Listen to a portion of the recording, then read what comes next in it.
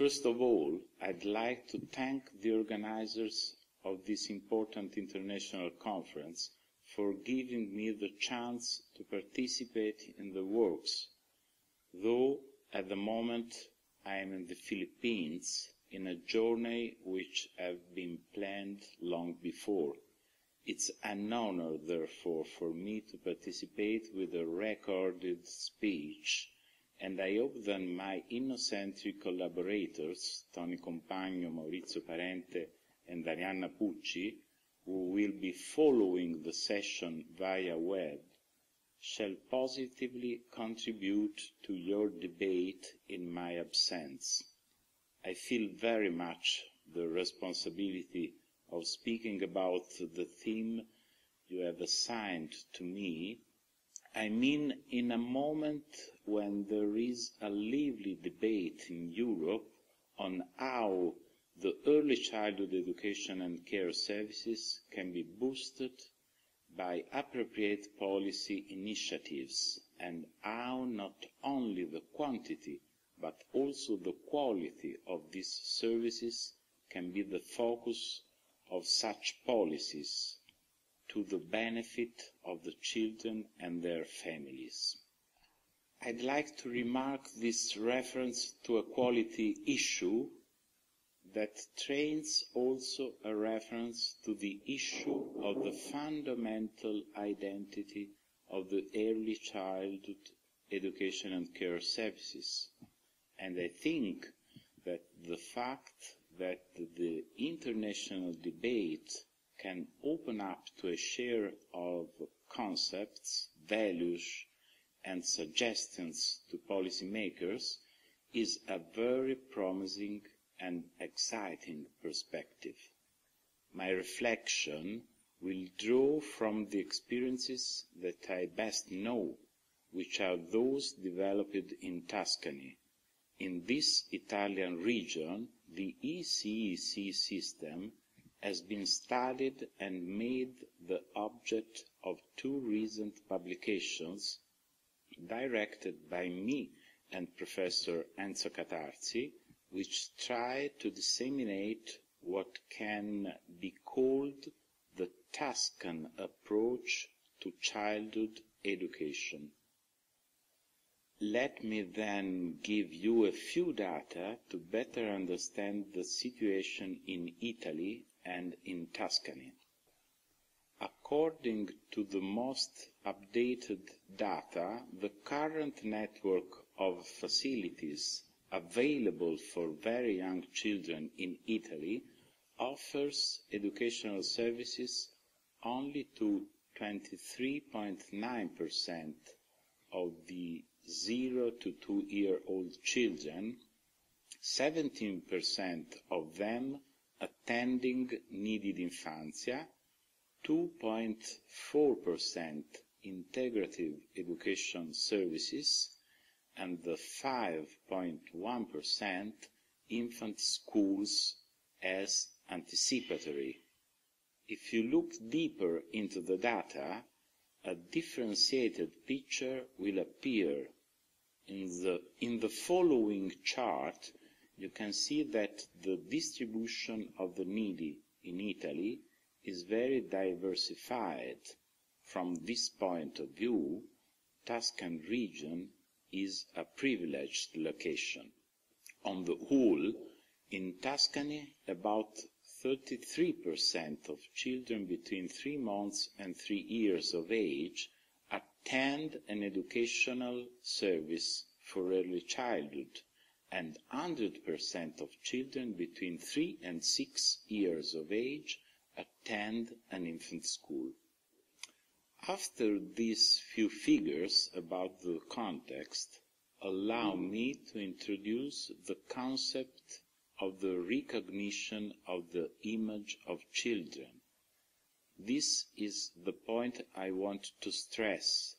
Before being able to speak about the identity of ECEC services and their quality, we have to share some considerations and reflections on a fundamental issue. Such an issue is the children's identity. The image that we are thinking of is a child who is from the beginning a person, who is holder of rights and bearer of competencies. In this perspective, children are the protagonists of their own processes of growth. On the contrary, a predictable child, that is a child who has not the opportunity to express himself actively and constructively, frees the educator from many burdens and, most of all, from the responsibility to listen beyond what has already been established, supported by a supposed awareness of what to do and for what purpose, as if nature had given to the human species the innate potentials of immaturity only so that it could be freed of them as quickly as possible. Such an image is very far from the idea of a child who is weak, passive, and in need of care and protection. We believe that pedagogy, education, and the project of ECC services should be built around such an image.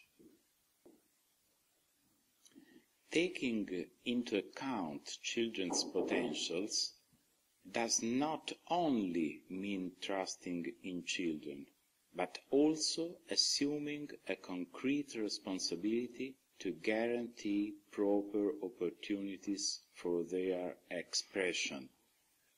Starting from this assumption, some fundamental aspects of a project of EC services should be developed on new basis.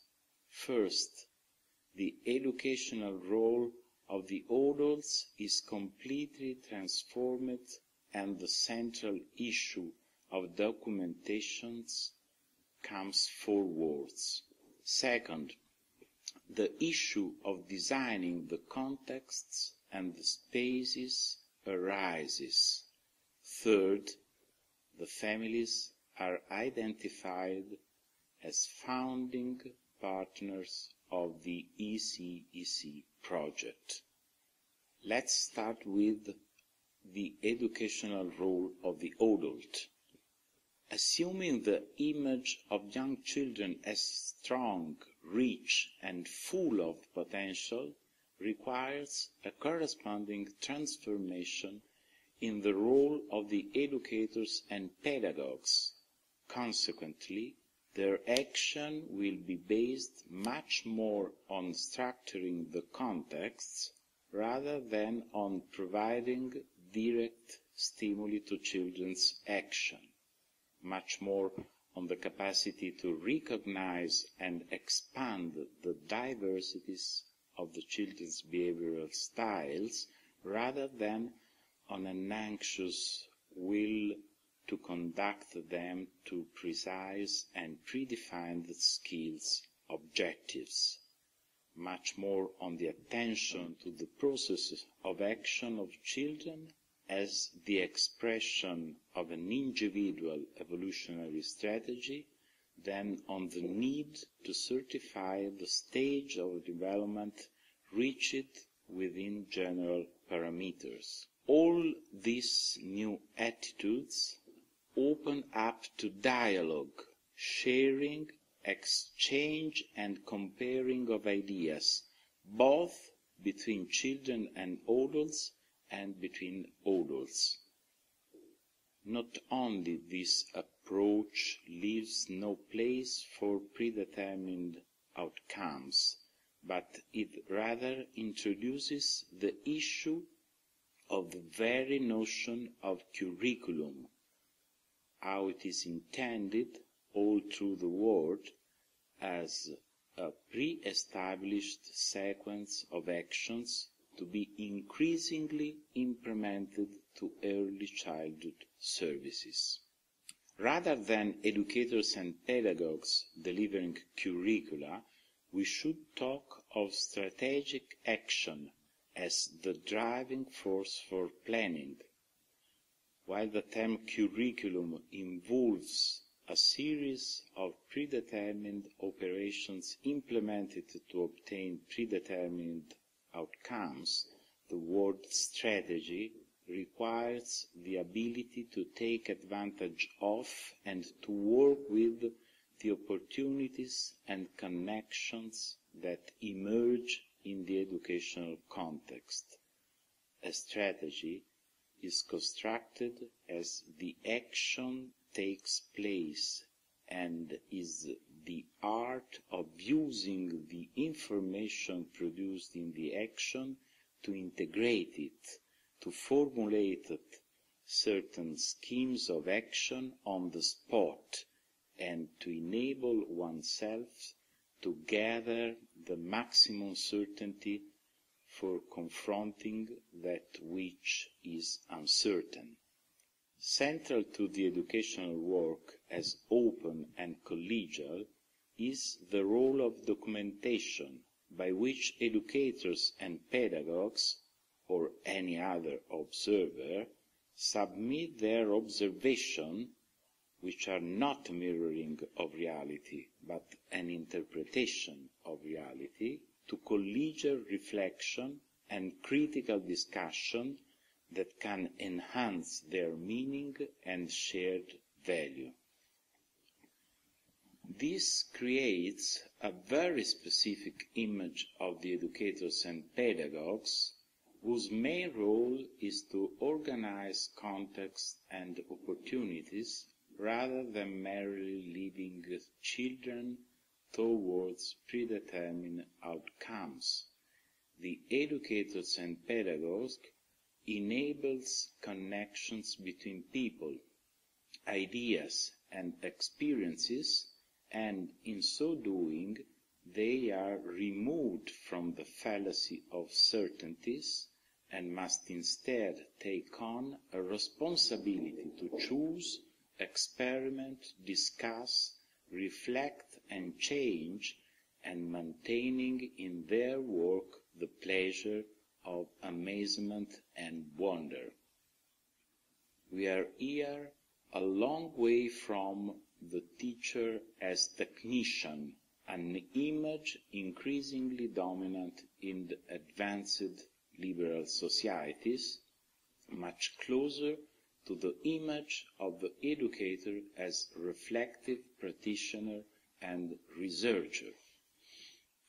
This educator is, like the child, strong, competent, curious and active, a rich educator, a protagonist, as much as the child.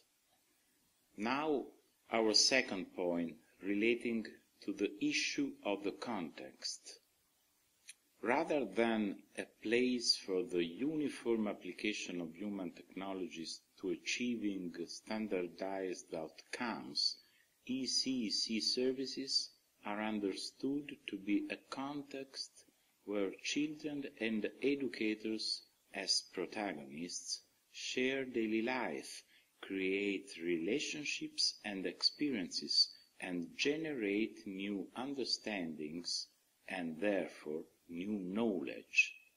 Designing educational activities starting from the organization of opportunities is very important because it makes it possible to highlight the processes and strategies used by each individual child, giving value to their diversities, leading to a number of important positive consequences.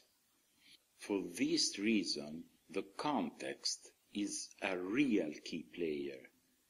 It's the indispensable placenta that generates, nourishes, contains and reflects, undergoing modifications over time, the unfolding of the educational action, supporting the children and educators were its protagonists and offering the necessary support to the onset and development of their constructive process of reciprocal relationships and evolution. Then the third point, that is the issue of the families. Family participation consists in parental involvement in the social management of services, but as part of the need for parents to share in the educational project, the benefits of which enable women and men to construct their identities as fathers and mothers.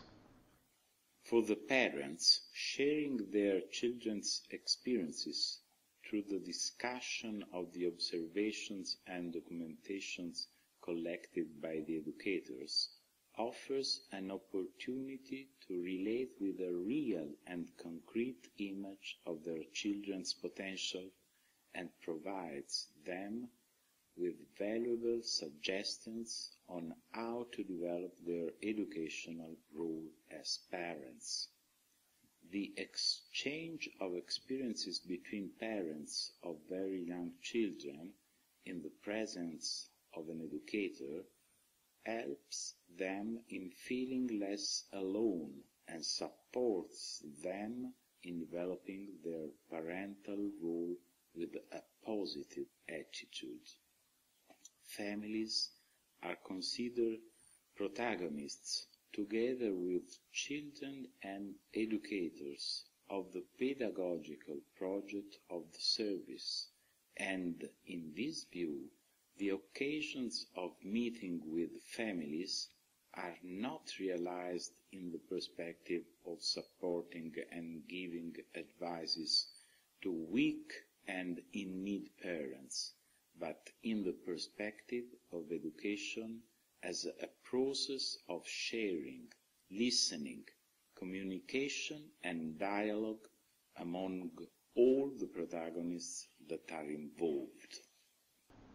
The value placed on parental participation reveals the vacuity of the home-nursery dualism. The problem is how to offer children and their parents different but complementary environments, not removing responsibilities from parents, but rather strengthening them in their role and deepening their understanding of their own and their child's identity and educational potential. In conclusion, we can consider the experience of Tuscan as a kind of ecological experiment that enables us to read and interpret certain interesting phenomena. In immediate terms, the significant and qualified presence of ECEC services leads parents to embrace the educational value that the ECEC services hold for both the children and the families.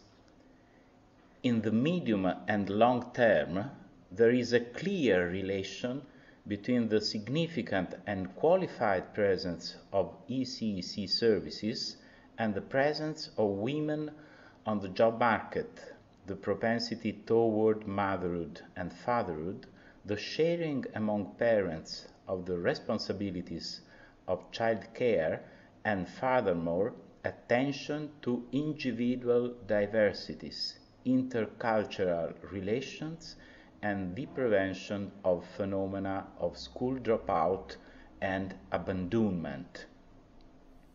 That is the reason why, in conclusion, we want a universally available service that is conceptualized as a public responsibility and one that attests to the virtuous relationship that can be established between the recognition of children's protagonism, community participation, and public policy.